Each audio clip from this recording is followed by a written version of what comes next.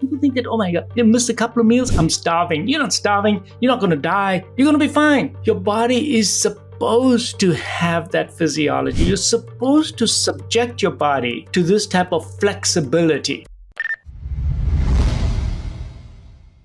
Because we're addicted to eating in this lifestyle. We want to eat every 2-3 hours. So we get addicted to the foods, the patterns. We change our circadian pattern of eating and our hormones in our body. So the addiction has to stop. And that's one of the biggest impediments that I find in teaching people how to fast. So I want to get rid of that addiction. So that's one big thing. The second big advantage is what I call metabolic flexibility, that you're supposed to be using another part of your metabolism. So you're getting out of the glucose and out of the sugar and now using another physiology, that there are other substrates that you can use for energy in your body. And that gives you a healthier and a better metabolic pathway. You can use one or the other. It's like having a car that can run on 2 different fuels. So, and that has a whole bunch of advantages associated with it. And the third thing is that once you start fasting and you start changing your hormonal status, now you get a whole bunch of health benefits: coronary artery disease, strokes, blood pressure, obesity-related diseases such as joint disease,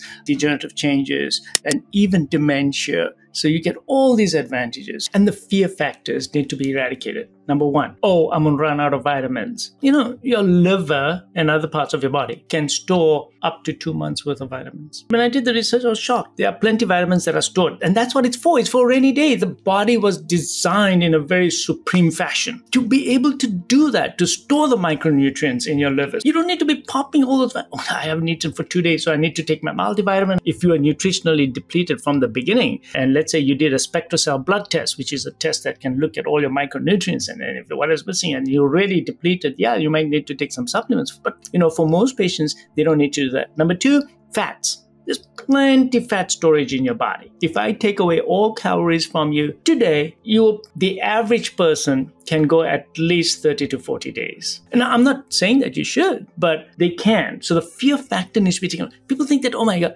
you missed a couple of meals, I'm starving. You're not starving. You're not going to die. You're going to be fine. Your body is supposed to have that physiology. You're supposed to subject your body to this type of flexibility. If your body is not flexible in the metabolic way, then I think that you're setting yourself up for degenerative long-term diseases. And there's 2 forms of addiction that I've discovered with these patients. Well, not me discovered it, through experience.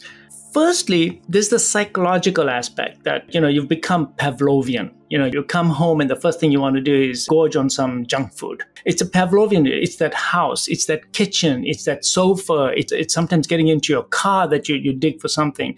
So we need to get rid of that Pavlovian reflex. So I tell patients, when do you eat? What stimulates your thought about food? What makes you crave for it? Is it certain friends that make you do it, or a certain environment that do it? So those are all psychological cues. And then the second part of it is the true chemical addiction, which I do believe that is really true, because these processed foods, especially sugar is number one. It goes to the dopamine center, and now all of a sudden, the next time you eat sugar, you need more and more of it, and there's cravings. But you know what? Worse than the cravings, I have to point this out, worse than the cravings are the fact that it changes your brain completely. There's actual neuronal pathway changes that occur in your brain. So when you are eating all those Oreos all the time, you've already got those pathways built into your brain, where the rostral pathways from your dopamine center and limbic system, which go to your frontal cortex, they downregulated. And what does that mean? That means that when you're addicted to that type of food, you can't think straight about that food. That means you've become a little dumber about the intelligence of your diet and your control over your diet, because it wants to continue to be addicted. So you don't get so smart about it, okay? Because if you get smart, you're going to not be an addict anymore. So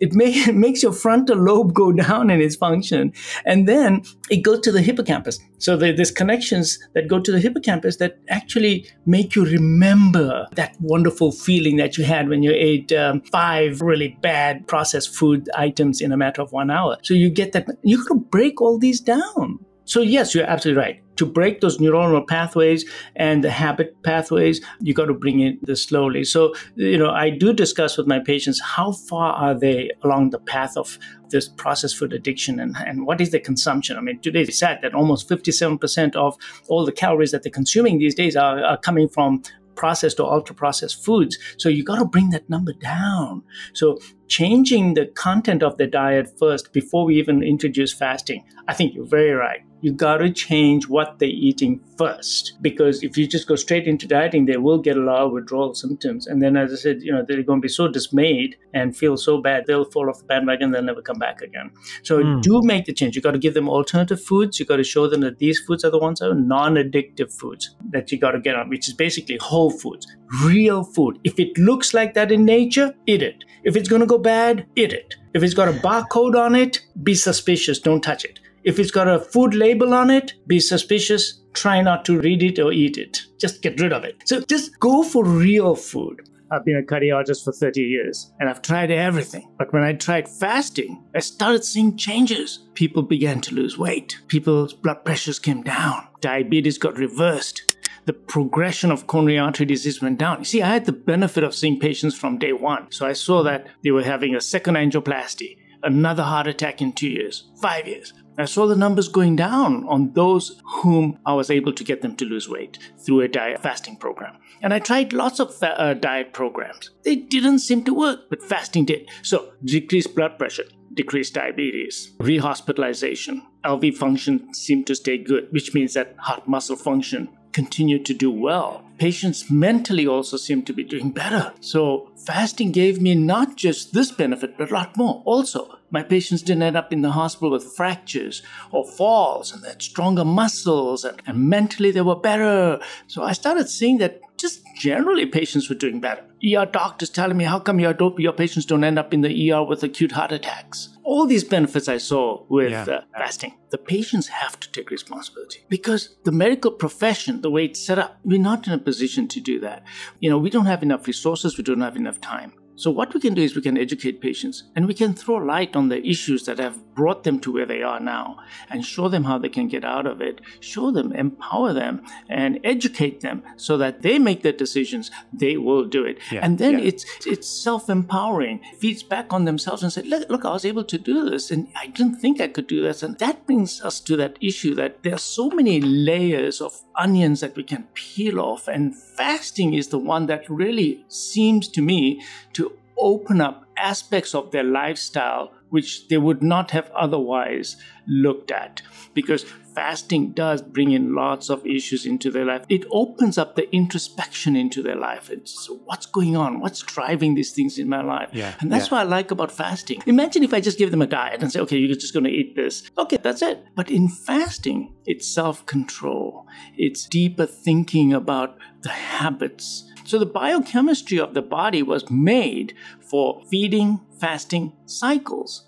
And this is the way bioengineering of our body was, but we became dysfunctional because as food became more available, we just kept piling it on and on and on and on. And that's the problem that we have today. It's exactly what you said, excessive calories too frequently. So our insulin levels stay high all the time. So that's the biggest problem I found as a cardiologist. You're eating all the time. You're stimulating your insulin all the time. Insulin stays high, never gets a chance to come down. And because your insulin doesn't come back down again, you're always in a storage mode. This high insulin is the problem. We've hormonally changed because we're eating too frequently. We were not designed to eat that frequently. Insulin's supposed to go up, then come back down again. We stay up all the time, so your body develops, in a simple terms, insulin resistance. Now, the next time you eat, you need even more insulin, because just like wearing a jacket, you first feel it, then you don't feel it.